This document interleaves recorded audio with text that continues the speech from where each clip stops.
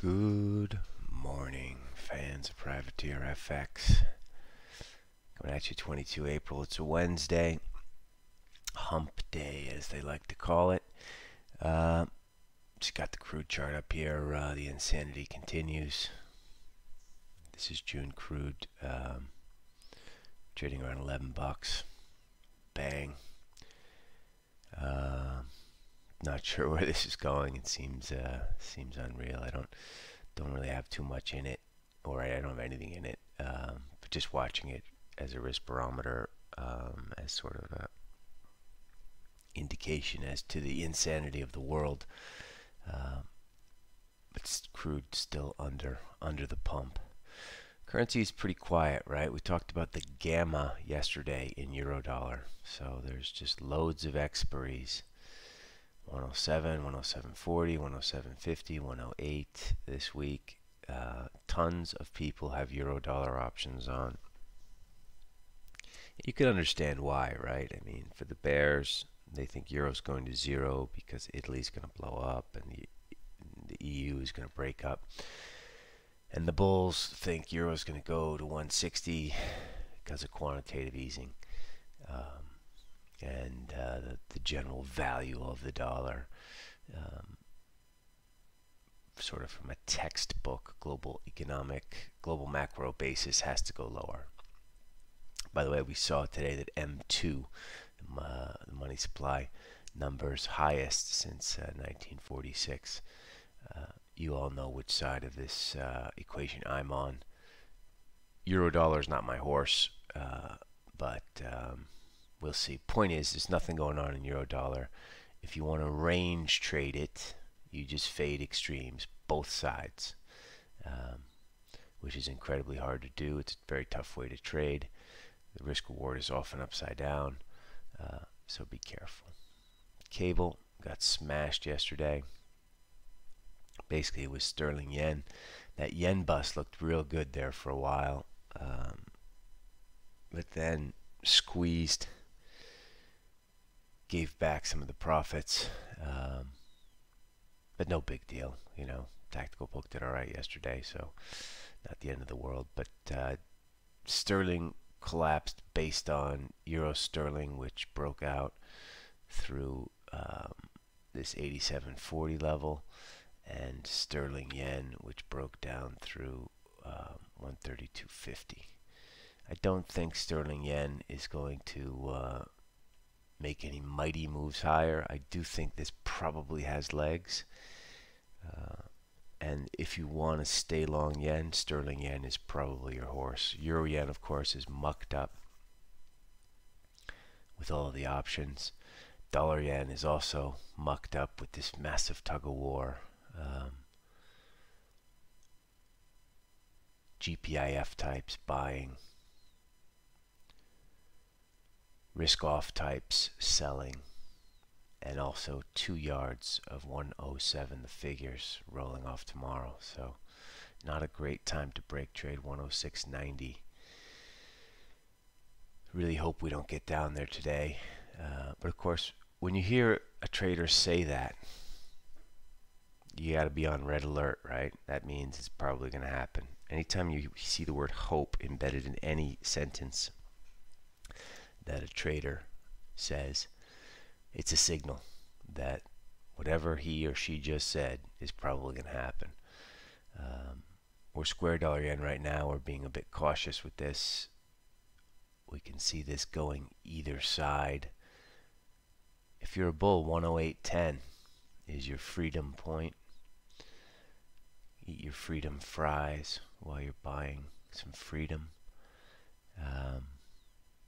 And downside 106.90.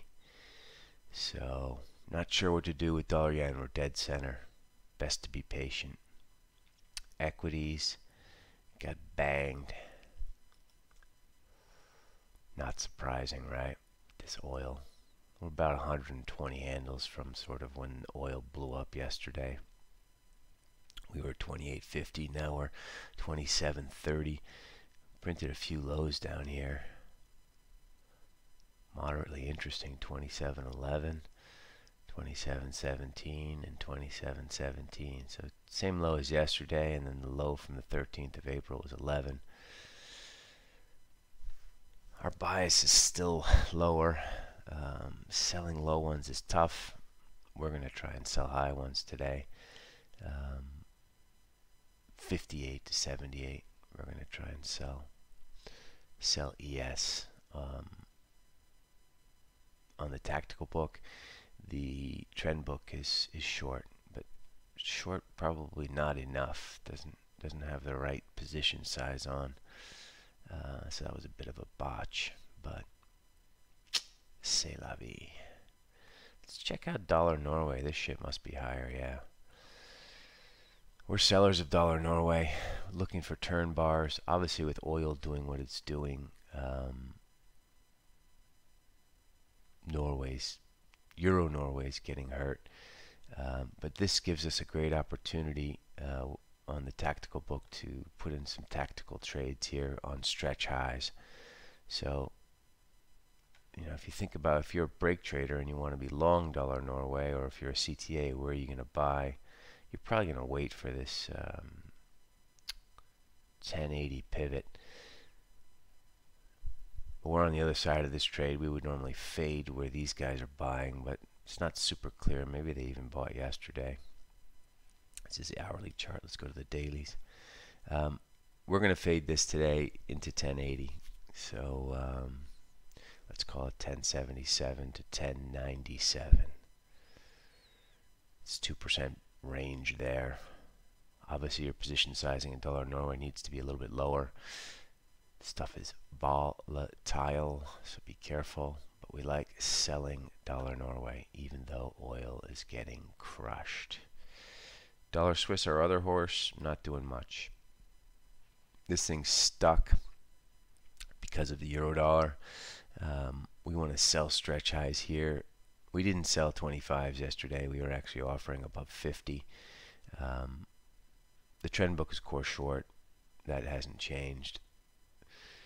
I'm a little bit worried because I'm so comfortable with that position, and CFTC data says everyone else has that same position on. But I really believe in it, and we're just going to roll with it.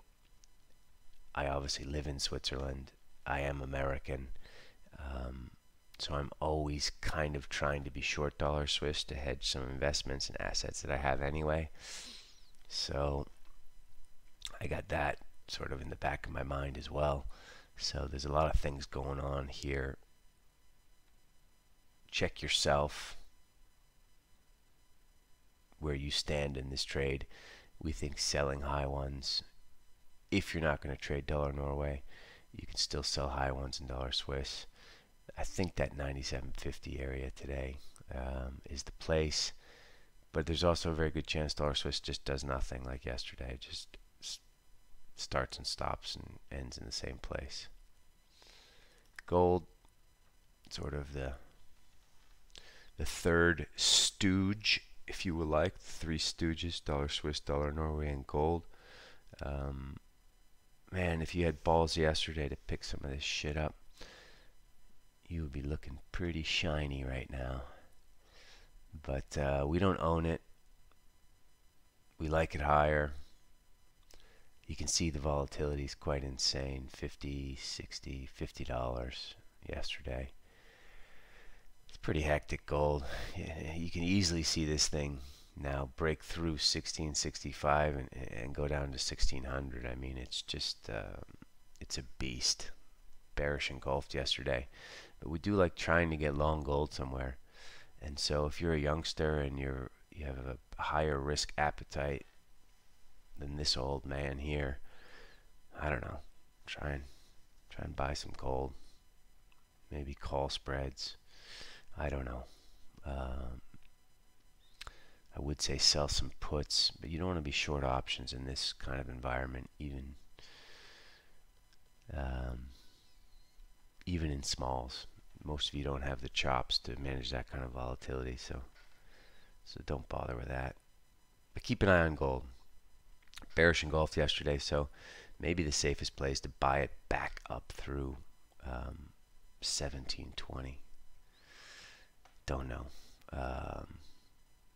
As you can see, there's not a lot on the plate here going into the European Open. A lot of things are dead center in the middle. We like, as far as the yen bus is concerned, we like sterling yen still lower. Euro yen we do not like lower, even though it should be. You know, Euro yen is giving us a real warning here. It should be way, way lower. BTP's got smashed. There's now questions about Italy. Blah, blah, blah. You know the story. Rears its ugly head all the time. But look at that bar. That bar is telling me, that bar is telling me these lows are safe. They're safe hands down there. I don't know who the hell is down there. But you don't want to get short Euro yen until we get through those lows now. If we get through 1610, sure, smash it. But yesterday's price action was a concern. So price did not confirm story. So just square up, right? It's no drama. So we squared up, and if we were really like mentally flexible, we would look to be getting long Euro yen up at 117.17. But we're not going to bother with that. Probably too old to dive into all of that. We're going to focus on our dollar Norway today. We're going to focus on maybe trading a little bit of dollar Swiss. But overall, it looks like it's going to be a quiet day. We will also be selling high ones in stocks. Watching the news feeds as always. Intraday opportunities will present themselves. That's the beauty of this kind of vol.